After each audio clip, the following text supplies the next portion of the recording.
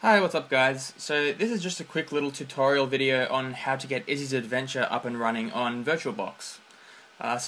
In the interest of keeping things pretty simple, what I've chosen to do is use an old virtual machine that I created for Garage a while back.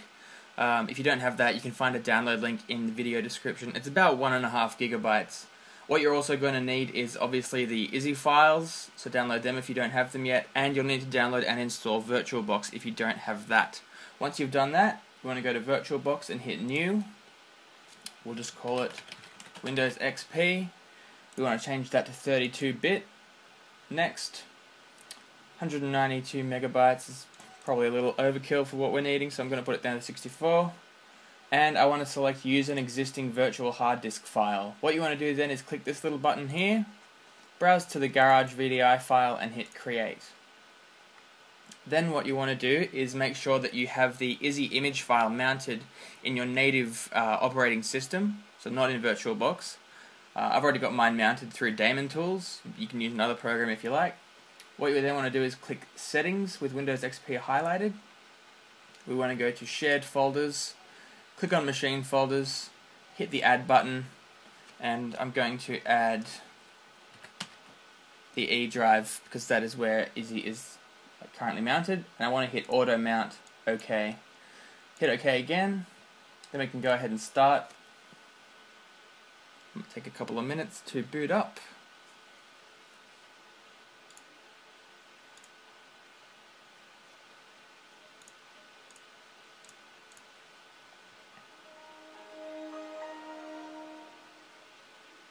Now what should happen is the E drive should be automatically mounted. There it is.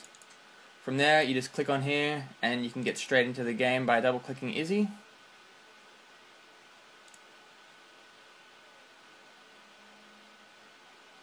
Slowly but surely.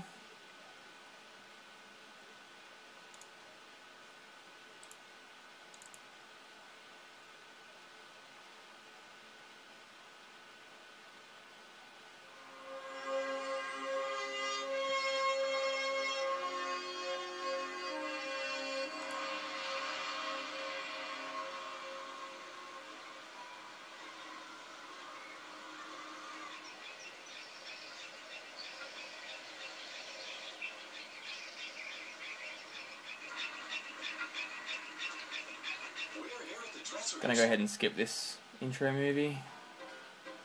Player 1. Start game. And from here everything should work pretty well. Click on the world you want to go to and play the game. That's it. Alright guys, enjoy.